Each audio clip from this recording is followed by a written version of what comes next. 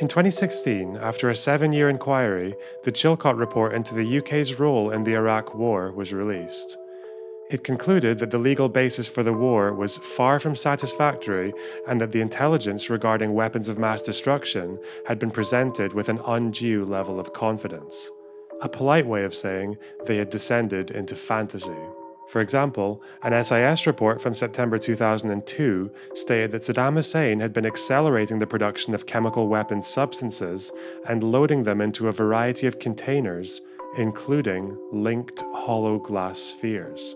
The report was described by the SAS as valuable intelligence and circulated to a restricted group of people, including the private secretary of Chancellor Gordon Brown. There was one small problem.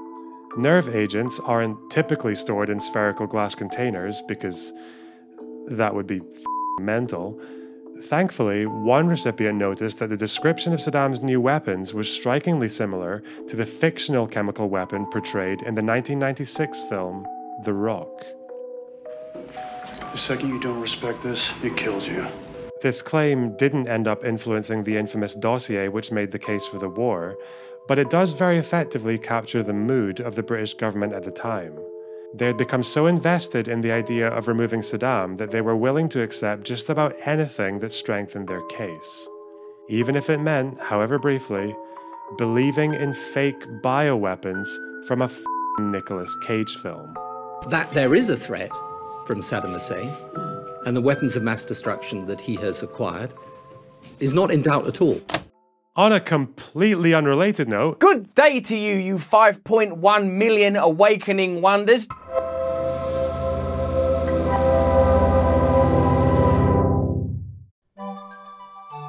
Russell Brand. Who is this man? What is his thing? Well, just for your peace of mind, I'll start with what he is not. A Putin stooge. At no point in this video am I going to call Russell Brand a Russian state puppet, a Moscow menace, or even a Kremlin gremlin. Because for all his flaws, this lord of spiritual boys is at the very least categorically opposed to the Russian invasion of Ukraine.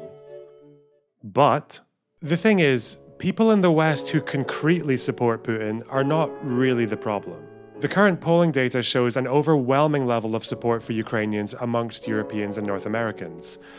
So overwhelming that it makes you wonder, why did the Russian state media even bother to operate in this part of the world? Well, it's because their objective isn't quite the same here as it is at home. Obviously, it helps if they can get support from people in the West, but before that, their top priority here is not to win support, but to sow doubt. In 2020, a report from the Oxford Internet Institute outlined the global strategy of the Kremlin-funded outlet Russia Today.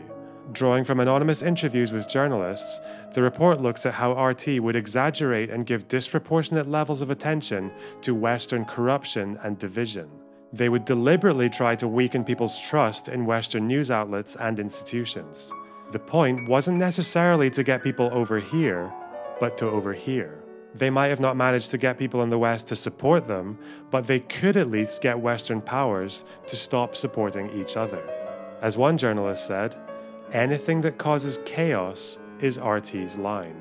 Russia cannot get a majority of Europeans and Americans to support the war. But what they can do is throw enough smoke over the situation that it gets people to doubt their support for Ukraine. Getting people to believe some of their propaganda, or at the very least a watered-down version of it, is better than nothing. Enter Russell Brand. In summary, Russell Brand's thoughts on the current situation are, the invasion is categorically unjustified, Putin is a tyrant and a war criminal, and the Ukrainian people don't deserve what's happening to them. But the situation is more complex than the mainstream media is making out, and the West is not without blame. On its face, none of this looks like pro-Russian propaganda. It might even be quite reasonable. But that really depends on what he's using to justify these last two claims. Let's take a look. Part 1. Biological weapons. So just to unpoison the well, so to speak, let's look at what Russia's claim is and how Russell Brand's position is different. Since as early as 2011, the Kremlin have insinuated that Ukraine has been carrying out suspicious biological research with the oversight of the United States. Over the years, this has escalated into claims that Ukraine has been developing biological weapons, and with the invasion, they've evolved into, well... The Ukrainian government was literally hosting U.S. bioterrorism and U.S. biological warfare laboratories on its soil. You're telling me they're not anti-Russian? They're connecting Russian DNA on Ukrainian soil for developing bioweapons, and the Ukrainian government was hosting this. The Ukrainian government hated Russians so much. Now, to give him credit, Russell Brand isn't saying this. What he is saying is, well, that's hard to tell. Russell Brand's video regarding the biolabs claim is called "So This Is What They've Been Hiding," which sounds very exciting. What have they been hiding? Maybe we should take a look. Oi! There are no biolabs in Ukraine. That's a conspiracy theory. There's biological research facilities, but that's completely different. Okay, I'm sorry to interrupt it so early, but just so we're sure there's no confusion, a biolab and a biological research facility are the same thing. I don't know if this is a misspeak and when he says biolab he actually means biological weapons lab, but maybe we should carry on. Today we're talking about Ukraine and the ongoing conjecture that there are bio-research facilities there. We read your comments, as you know. Many of you are like, talk about the biolabs, Russ, talk about the biolabs. Well, there's no confirmation that there are biolabs, but there are biological research facilities, which is entirely different. Right, so he's doing the thing again, but we'll just try to ignore that because now what he's saying is just not true. There is no conjecture about whether or not there are biolabs in Ukraine. There are biolabs in Ukraine and they've never been a secret, not least of all to Russia. That's because the labs in question have been there since the Soviet Union. The labs do contain pathogen strains which can be used to produce bioweapons, but these same pathogens also have legitimate civilian uses. Even anthrax, which we all know for its use as a bioweapon, can also be used to produce vaccines and detection systems. In Kazakhstan in the 1980s, there was a Soviet facility which had been working with pathogens and producing things like vaccines, diagnostic tools, herbicides, and medicines. However, this lab was equipped to the point that it could produce 300 metric tons of anthrax in the space of 10 months. And this production capacity was considered far too high for any conceivable civilian use. On top of that, there were fortified concrete bunkers next to the production building where a concentrated slurry of pathogenic microorganisms were sealed into bomblets and then installed into aerial bombs or missile warheads. The point is, you can't just point at a lab working with pathogens and call it a weapons lab. Otherwise, Europe would have quite a lot to answer for right now. And I thought I would just share that so we can compare it to the kind of evidence we're about to deal with. So, back to Ukraine. Since the fall of the Soviet Union, Ukraine has since given up its nuclear weapons and signed itself to the Prevention of Proliferation of Weapons of Mass Destruction. That's a mouthful. Since 2005, the United States entered an agreement with Ukraine which aimed to uphold the Umbrella Agreement, as well as provide assistance with risk management and cooperative research. This has involved the United States partially funding these labs, but they have all remained under the control of the Ukrainian government. Once again, this is public information, and the heading of the agreement even says pathogens and expertise that could be used in the development of biological weapons. Nothing is being covered up here. In fact, we know it isn't because Russia's own security reports on Ukrainian biolabs have depended entirely on information from the public domain. And we know this because last month, the Russian ambassador to the United Nations made his case for the existence of biological weapons to the Security Council. In his statement, which you can find on the Russian UN website, he spoke about the transfer of more than 140 containers with ectoparasites of bats from a biolab in Kharkiv abroad. We do not know anything about the fate of those dangerous biomaterials and the consequences that may occur once they dissipate, possibly in Europe, in the absence of any international control. In any case, risks are high that they may be stolen for terrorist purposes or to be sold at the black market.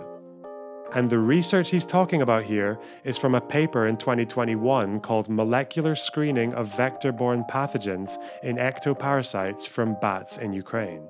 They mention 143 samples of fleas and ticks collected from bats in Kharkiv, so that checks out. The biolab he's talking about is most likely the Institute of Experimental and Clinical Veterinary Medicine, or this scary-looking building. And the transfer abroad he's talking about will have been to the Friedrich Loeffler Institute in Germany, given that their name is on the study and two of the researchers were based in Germany. So when he says, we do not know anything about the fate of those dangerous biomaterials, I'm not sure why he thinks that, given that the study was concluded and presented at the annual conference of the German Veterinary Medical Society. In fact, one of the German researchers commented on this statement and said, "Rubbish. I know their fate. They're in my freezer." Yes, we did work on ectoparasites and receive samples, but what's been made of it, this bioweapon stuff, is completely crazy. And I will leave it up to the viewers to decide which one of these stories you believe. The point is, the biolabs are not a secret, and apparently neither is the research that the Russians are presenting in their evidence. The question being raised is whether or not these labs are being used to develop weapons. And to show us what they've been hiding, Russell Brand starts by reading out an article by Glenn Greenwald. Self-anointed fact-checkers in the US corporate press have spent 2 weeks mocking as disinformation and a false conspiracy theory the claim that Ukraine has biological weapons labs either alone or with US support. They never presented any evidence for their ruling. Well, now there is some evidence from high-ranking officials. A senior diplomat has said there are research facilities that are biological. Once again, we're into that land of semantics we find ourselves in. Well, yes, we are in the land of semantics, but Russell, that's your fault. Once again, you're treating the existence of biolabs as if it's some kind of revelation, which it is not. And from here on, we're at the point of no return. The problem here is that Russell Brand has managed to get himself stuck in a semantic cobweb of his own making. He thinks the fact-checkers have denied the existence of any Ukrainian biolabs. From there, any information about biolabs will look like, well, something they've been hiding. Another nail in the coffin of the lying mainstream media.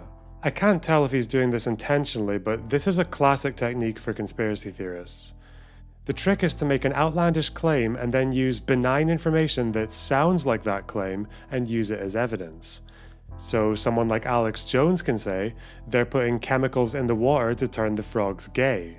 People will say that's bullshit, and then someone gets to pull out a study on pesticides that cause male frogs to change gender, and that Jones's claim turned out to be true.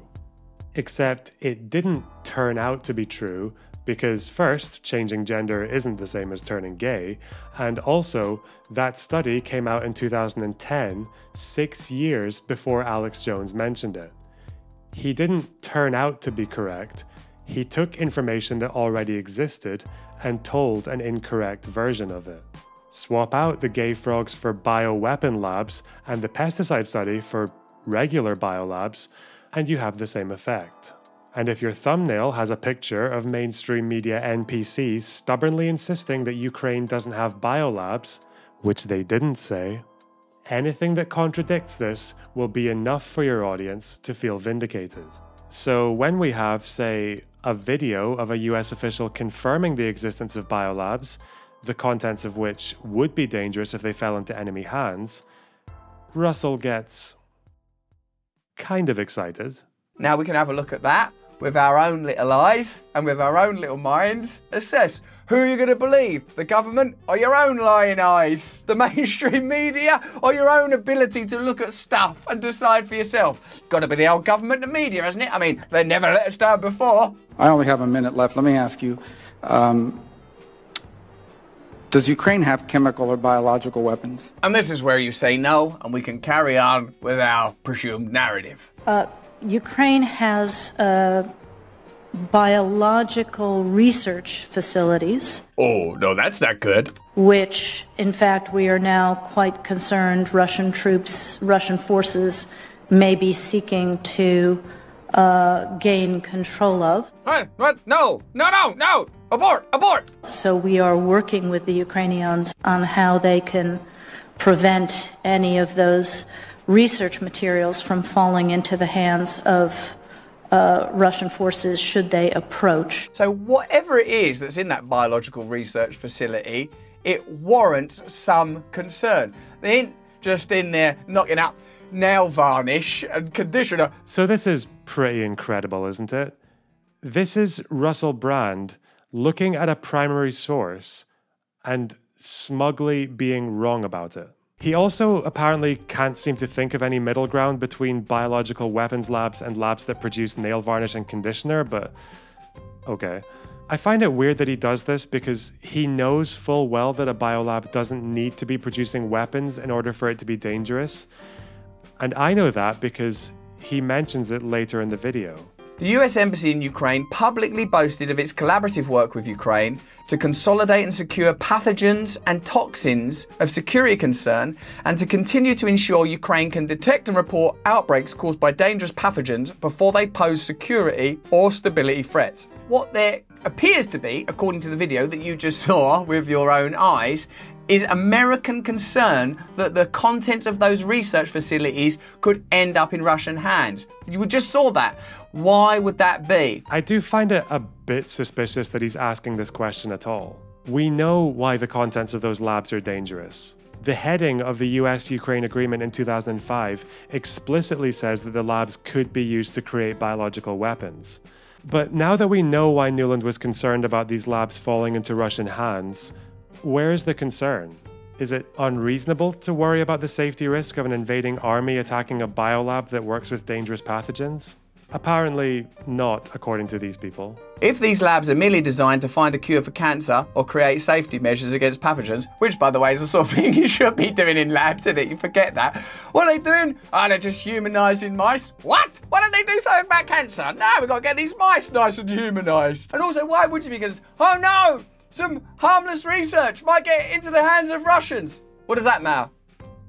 Doesn't matter. And there, in a nutshell, is the entire problem. That Russell Brand and Glenn Greenwald are cataclysmically stupid.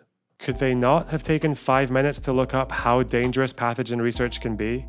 How some of them require researchers to wear full body pressurized suits with independent oxygen, and how safety standards like this might be compromised if you get attacked by an invading army? This is also why international oversight of these labs is fairly common. The whole point is that countries can cooperate, share information, and manage risk. The purpose of the 2005 agreement was to ensure that the Ukrainian labs didn't end up being used to create weapons, and so far, it looks like they succeeded.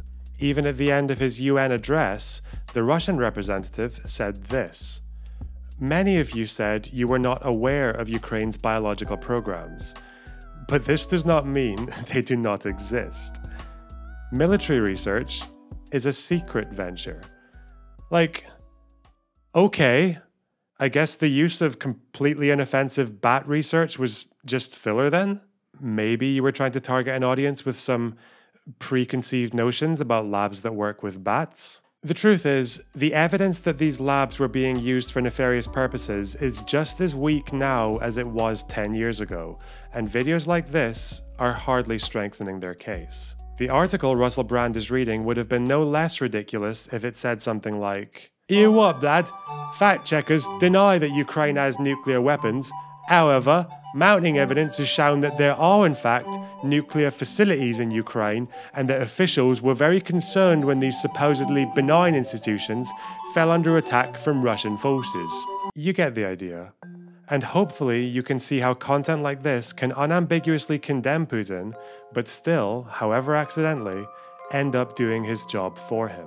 This video added nothing to the dry pool of evidence that Ukraine is developing bioweapons, and despite its title, it didn't show that anyone was hiding anything. What it did do was present the fact-checkers as dishonest, which they were not, imply that the biolabs were a hive of suspicious activity between Ukraine and the US, which they were not, and act as if they had caught a US diplomat spilling the beans about those biolabs, which she did not. Notice that this all plays into the objectives of Russian state media in the Western world. The point is not to justify the war, but to confuse people. Ideally, people with very big audiences, like Russell Brand. It's to give the smallest shred of credence to the idea that Putin's actions are understandable and that the invasion of Ukraine wasn't without provocation. If you can start to entertain the idea that the Ukrainians were f***ing about with bioweapons and were doing so with US oversight, what else will you end up believing?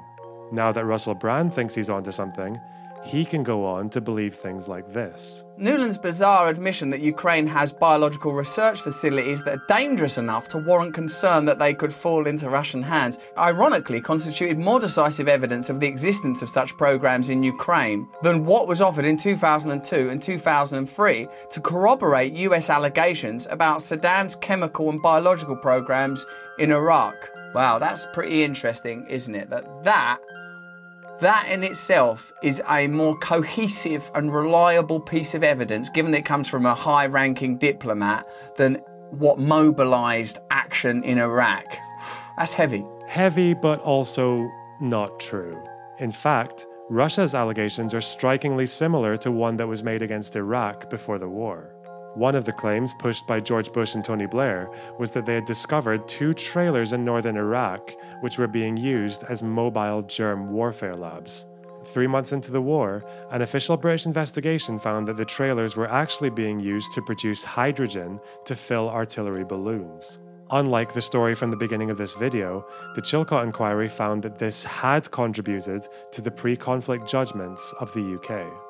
This isn't more evidence than what was used to invade Iraq. It's the same kind of evidence. The fact that Ukraine has biolabs which could be used to develop weapons has been public knowledge for decades. The claim from Russia is that they are being used to develop weapons. For that, there is currently no evidence, and this video has added nothing to the conversation. But if you're Russell Brand, it definitely looks like it has. But as ridiculous as this example is, it's hardly evidence of Russell being pro-Russian. It is a good example of how the Kremlin succeeds in stun-locking the Western media by turning completely uncontroversial pieces of information into front-page news stories. They didn't manage to convince Russell that Ukraine was developing bioweapons, but they did manage to convince him that something fishy was going on and that Western outlets were lying about it. As far as the so-called information war goes, it's a win for Putin. But you could probably write this off as an honest mistake. If we want to go so far as to call his coverage despicable, we need something a bit more directly dishonest. Part 2. Is the CIA in the room with us now? The next video is called You've Been Lied to About Why Ukraine War Began, and in the description it asks us the question, how did a US-backed, far-right-led revolution in Ukraine help bring us to the situation we find ourselves in today with regard to the Russian invasion? This question contains a few positive statements which are, shall we say, problematic. But before we get into that, let's hear what he has to say. What we really want to understand today is, how did this situation really begin? Of course, you could have what is called infinite regress. Oh, because of Stalin. Oh, because of American colonialism. Because of British imperialism. But a very important time in the escalation of this conflict was 2014. And it's that in particular we're going to talk about today. Okay, so this is a reasonable start. Admittedly, I'm not sure how significant British imperialism was for Ukraine, and he probably could have swapped that out for, say, centuries of Ukrainian suppression by the Tsars, but I'm just being pedantic. Starting with 2014 is as good a time as any. It seems to me that when you're talking about the neo-Nazi component, American interventionism, this was a key episode in the situation we find ourselves in today. Now, here is the first red flag, so to speak. The American interventionism and the neo-Nazi component. Now, I do have quite a bit to say about the neo-Nazi component, but Russell only really mentions it in passing, like, he doesn't elaborate on it at all, so for the purpose of this video, I'll just focus on American interventionism because that's what he does. I like even having explained to me that there was an intention between America and Europe to create institutions in former Soviet nations. A lot of you have mentioned in the comments below about the Cuban Missile Crisis and how when Russia were willing to put missiles in Cuba, how that very nearly brought about the Third World War, and of drawing comparisons between the militarization of Ukraine and other surrounding former Soviet states and that event, how it is, in essence, a hostile encroachment upon Russian sovereignty. Well, hang on. Did you hear that last phrase? Europe and the US expanding their influence into Ukraine is a hostile encroachment upon Russian sovereignty. Is Russian sovereignty really the thing we should be concerned with, given that the country we're talking about is not Russia?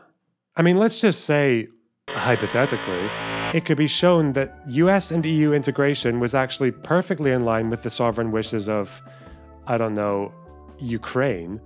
This sentence would look kind of weird, wouldn't it? It would look like the desires of the Ukrainian people were being sidelined to give more credibility to the desires of Russia. For example, the Jacobin article Russell is reading from makes a suspicious choice when they later say, a plurality of the country, not crucially an absolute majority, still wanted European integration. The question I'd like to ask here is, why is it crucial that support for EU integration was only a plurality? Well, it isn't. That's just a rule that this author has decided to make up. We're not talking about the democratic mandate to start a war or secede from a nation. We're talking about a trade deal, one which was by far the more popular option before and during the Maidan protests, and has incidentally also managed to achieve and maintain absolute majority support ever since. But why would they want to downplay the wishes of the Ukrainian people to lean westward? And for that, Russell Brand gives us a bit of a hint.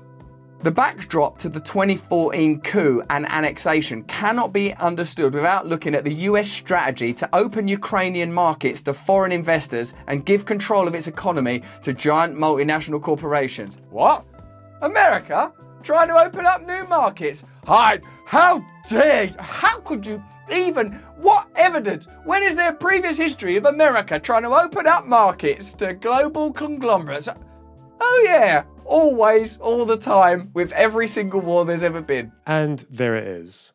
The classic political philosophy of America bad. This is so annoying too, because America is bad, dude. And I, as an American, have every right to say it loudly and say it proudly. Disgusting filth, dude. Eurocentrist trash. Okay, now, I agree that America is bad. What I don't believe is the idea that America bad is some kind of magic button you can push in order to explain the geopolitics of every unique nation. Which is exactly what happens in this video. The IMF is funded by and represents Western financial capital and governments and has been at the forefront of efforts to reshape economies around the world for decades. Reshape economies. That's take over sovereign nations. We'd just like to reshape your economy. Well, no, Russell. In this case, reshape economies means reshape economies with the consent of the people living there. If anything, the nation that was trying to undermine sovereignty was Russia. Before the Maidan protests, Ukraine had been playing a kind of economic balancing act with a quarter of their exports going to Russia and another quarter to the EU. This might appear to have been quite a decent compromise between the EU and Russia, but it wasn't working for Ukraine. By 2014, Ukraine's GDP per capita was barely higher than it was in 1990. And one can only wonder why the Ukrainian people would have a desire to lean more towards the West and away from Russia. No idea why they'd want to do that. This is the problem with viewing Western integration in zero-sum terms. And even if it were the case, shouldn't that decision be up to the Ukrainian people anyway? If anything, a far stronger case for economic imperialism could have been made here against Russia. After all, it isn't unusual for Russia to threaten smaller countries with economic sanctions and coerce them into accepting the terms of Putin's Eurasian Customs Union. In fact, a very similar threat was also made to Ukraine. In 2013, they started intensifying customs procedures on imports from Ukraine, and Putin warned that Russia would impose protectionist measures on the country if they signed the EU association agreement. Rather prophetically, a Kremlin aide said, "We don't want to use any kind of blackmail." That's a good start. And then went on to say that if Ukraine did sign the EU agreement, Russia could no longer guarantee Ukraine's status as a state and could possibly intervene if pro-Russian regions of the country appealed directly to Moscow. But remember, they don't want to use any kind of blackmail. All the same, these threats did little to shake Ukraine's support for EU integration, and the president, Viktor Yanukovych, a staunchly pro-Russian leader, knew it. On Ukrainian Independence Day in August 2013, he gave a speech where he presented a vision of Ukraine as a modern European state. However, in the same speech, he also hedged his bets and hinted towards deepening ties with Russia. In December of that year, the Russian National Wealth Fund, notice we don't hear about them in Brand's video, we're only allowed to talk about the IMF, you see, offered a $15 billion loan to Ukraine in exchange for closing the door on negotiations with the EU. Russia made it clear that the choice was all or nothing. Suddenly, that lack of an absolute majority becomes a bit less crucial, you see. Unsurprisingly, Yanukovych accepted Russia's terms, thus triggering the Euromaidan protests.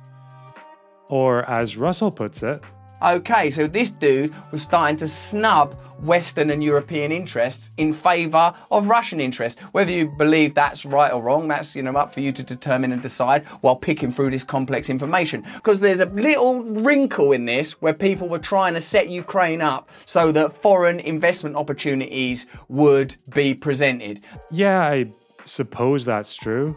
There were people trying to set Ukraine up for foreign investment opportunities. Not least of all, the Ukrainian people themselves. And this is where Russell runs into a bit of a problem. His video makes no mention of economic coercion from Russia's end. All we get is the same familiar script about classic Western imperialism, which would be very valuable if we were talking about Chile or Iran or Iraq or all the other ones. But we're not. We're talking about Ukraine. What Russell Brand is doing here is what I would call left-wing American exceptionalism. It's an underlying assumption that the only ones capable of foreign regime change, destabilization, and predatory economics are the US government, the IMF, and the CIA. Unfortunately, this worldview makes no room for the actions of the Eurasian Customs Union, the Russian National Wealth Fund, or even, at times, the Kremlin itself. And if you start with this baseline assumption, it can lead you to some very problematic conclusions, especially when you're reading out things like this. The civil war in Yemen and the coup in Bolivia both followed a rejection of IMF terms. Oh, what a coincidence. Only the difference here is that Bolivia's rejection of IMF terms and economic shock therapy was done with a pretty strong democratic mandate. Look at that margin. And Yemen is... It's not f***ing Ukraine! Okay, I'm sorry. Earlier in the article, the author describes the ousting of Yanukovych, who rejected IMF terms, as violent and unconstitutional. And now we're talking about countries that reject IMF terms falling to US-backed coups. What conclusion do you think is going to be drawn here? Now, don't worry. No one in this video is saying that Yanukovych was overthrown by angry American institutions. Yet. But I feel like we should finish this story. As we saw earlier, Ukraine was forced to choose between the EU and the Eurasian Customs Agreement. Yanukovych chose the latter despite the former being the more popular choice. This triggered the Maidan protests and yes, did end with the unconstitutional ousting of Yanukovych, but it's probably worth saying why this happened. The article does mention that Yanukovych was corrupt and authoritarian, but the extent of his authoritarianism is very hard to exaggerate. He had already triggered the Orange Revolution in 2004 when he was caught engaging in electoral fraud where he very briefly succeeded in stealing an election. And on January the 16th, 2014, in the middle of the Maidan protests, he passed a series of incredibly draconian anti-protest laws, one of which granted amnesty to those who committed crimes against protesters. It should be no surprise then that riots broke out 3 days after the bill was passed, with the first deaths occurring on January 22nd. Yanukovych had given the authorities a license to kill, and by the end of February, over 100 protesters and 13 police officers had died. Any remaining credibility Yanukovych might have had was destroyed. On February 22nd, he fled the country, and the Ukrainian parliament, including members of his own party, voted unanimously to remove him from the presidency. But none of this appears in Russell's video. All we have is this one small concession. Because you maybe think that old Yanukovych wasn't the world's greatest guy, and the chances are that he probably bloody well wasn't. But then also a reminder that his ousting was violent and unconstitutional, and no relation, of course. Leaders that reject IMF terms get violently and unconstitutionally removed by the US. So from where Russell Brand is standing, this is what we have so far. 1. Western governments wanted to integrate the Ukrainian economy. 2. The Ukrainians also wanted this, but just not enough to satisfy the Jacobin writer for some reason. And 3. The IMF is involved, and they're known for using predatory loans to influence structural adjustment programs, and countries that reject IMF terms end up having coups and civil wars. That all seems like a sufficient amount of priming, and now we can get into the weird stuff. Weeks before his ouster, an unknown party leaked a phone call between US officials discussing who should and shouldn't be part of the new government and finding ways to seal the deal. After the ouster, a politician the officials designated as the guy even became Prime Minister. Okay, so there was this insurrection that occurred, whether you agree with it or not, because you maybe think that old Yanukovych wasn't the world's greatest guy, and the chances are that he probably bloody well wasn't. The fact was there was Western intervention in the government of Ukraine. So this is the first bit of evidence we have for US interference in Ukrainian democracy. We have a phone call where the politician who was designated, interesting word choice, as the guy ended up becoming prime minister. The transcript for this phone call is available online. They do refer to someone called Yats, short for Yatsenyuk, as the guy, and true enough, he did end up becoming prime minister. What Russell Brand's article doesn't mention is that Yatsenyuk was the leader of the opposition. In other words, the one most likely to win after Yanukovych left. Here he is in the 2012 elections in a comfortable second place behind the party of Yanukovych. This isn't some total outsider like General Pinochet or Juan Guaido, or the Shah of Iran, Armas, Banzer, Videla. Just reminding you of my left-wing credentials. This is the person who was expected to win. And I invite anyone to look at the transcript themselves because there is nothing in it to suggest this is anything more than two US officials describing their preferences for the new government. Or at least there's as much evidence here of US regime change as there was when Donald Trump designated Boris Johnson as the guy and said Corbyn would be a disaster. In other words, none. But the author has one more piece for Russell to work with. In December 2013, Victoria Nuland, Assistant Secretary of the State for European Affairs and longtime regime change advocate, said that the US government had spent $5 billion promoting democracy in Ukraine since 1991. $5 billion promoting democracy. Whose democracy? For who? It's like, oh God, we just got to help Ukrainian people. Come on, let's promote democracy. Do you get anything out of this? Oh God, I suppose down the line there could be these political advantages and these economic advantages, but as long as democracy's okay. If you care about democracy so much, do it in your own bloody country. Okay, there are a couple of conclusions you can draw from this. One, that the US spent $5 billion in Ukraine over a period of 23 years in order to instigate a revolution and oust their democratically elected government in 2014, as this Facebook meme and various Russian state media sources boldly suggested. Or two, that the $5 billion was actually a foreign aid allocation to assist in developing an ex-Soviet country. Which is, after all, something the United States has been doing routinely all over the Eastern Bloc since the fall of the Berlin Wall. But of course, if you draw that second conclusion, there wouldn't be much of a story here, would there? So, adding to what we had earlier, we now have that there was a phone call where a US official designated a Ukrainian politician as the guy, and that guy ended up becoming prime minister. And that same US official said the US government had spent $5 billion promoting democracy, which belongs in quotation marks for some reason, in Ukraine since 1991. What do you think Russell Brand is going to do with these pieces? So this is a thing that goes on. You can't simply just absorb the crap that flows out of mainstream corporate media. You can't just watch that and go, oh no, Putin's bad, oh no. There's a whole set of agencies dedicated to destabilizing unfriendly regimes and installing regimes that are friendly to American business interests. And this is where I think the word despicable becomes justified.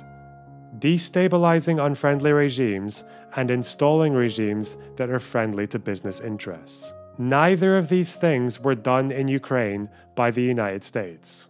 Destabilization happened when Yanukovych betrayed the wishes of the Ukrainian people, and his brutal policing strategy ended up getting over 100 protesters killed. The regime that replaced him after he fled the country was installed not by the United States, but by the Ukrainian people. But you'll notice how neither of the articles Russell Brand is using made that statement themselves. He arrived at that conclusion on his own. To say that the United States destabilized Yanukovych and installed Yatsenyuk would throw them into the world of conspiracy theory. But Russell Brand doesn't mind that. He just needed to be supplied with the right set of carefully curated facts, and he was more than happy to fill in the blanks. He's being duped in real time by his own sources. And the result is that Ukraine only gets to exist as a proxy for the much more pressing and alternative media ruling that America is in fact bad. Whereas the idea that Putin is bad and that the Ukrainian people are in desperate need of support becomes boring mainstream media bullshit. And you can tell Russell feels this way because every time he criticizes Russia, he kind of steps out of character a little bit, and it's really obvious. This complex situation in Ukraine, here's what's not complex. Putin's illegal invasion is horrific. Ukrainian people are worthy of support. Any support that could be offered that doesn't escalate the situation and make it worse, I suppose. Would you agree with that? Comments below. But in the aftermath of the overthrow, Russia illegally annexed Crimea from Ukraine, so that was bad. But it would be unfair to say that Russell is completely ambivalent to the Ukrainian people. Sure, he sees their democratic will as nothing more than a blind, sheepish expression of US imperialism, but maybe that's just because he thinks they deserve better. Maybe he knows what's better for them. The sort of ideas that start to appear in my head when I hear that level of complexity is, why would you centralise such a diverse group of interests? Who benefits from having one centralised government? Why are we not having libertarian, anarcho-syndicalist systems of government where communities are made as small as possible? I don't know, Russell. I don't know what the average Ukrainian person thinks about libertarian, anarcho-syndicalist forms of government. Like, why don't you ask them yourselves? Like, would that guarantee their safety against a Russian invasion? Like, okay, I'm done. I'm sorry. I can't. No, just form libertarian, anarcho-syndicalist governments. Like, Jesus, shit. Please remember that even though this is a serious subject, we are permitted to apply a humorous lens to expose the ridiculousness and absurdity of the discourse that surrounds it. I'm certainly not making light of the tragic plight of people directly affected by war. We honour them with truth.